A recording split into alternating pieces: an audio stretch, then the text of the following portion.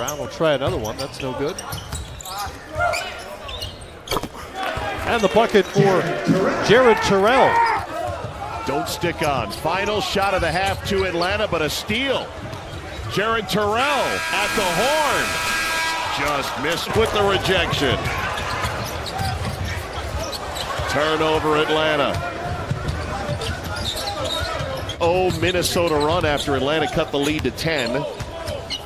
Lead rebuilt, and now over 20 points as Jared Terrell connects. Still plenty of time on the shot clock.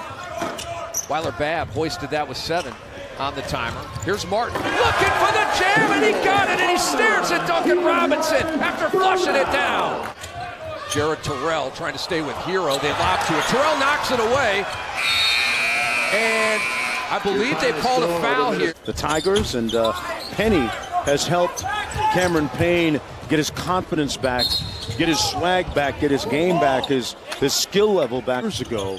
And at the time he tore his Achilles tendon, he and Anthony Davis as a tandem, which they will be again united in Los Angeles with the Lakers, they were both averaging over 25 points and 10 rebounds a game. Alvin Gentry loves his basketball IQ. Really thinks it's underrated, and he's a very willing passer. Nice extra pass there, and the Timberwolves, Terrell cashes in. Got some floor spacers. Yeah, 2 years ago, Josh Hart led the Lakers in three-point percentage at about 40%. 2-on-1, Martin laid it in. Next year, R.J. Hampton, one of the top 10 high school players in the country. Listen, if you don't I think I heard talk of Kenyon Martin Jr. I believe pursuing that path as well. I believe that's true. Weaving into the paint.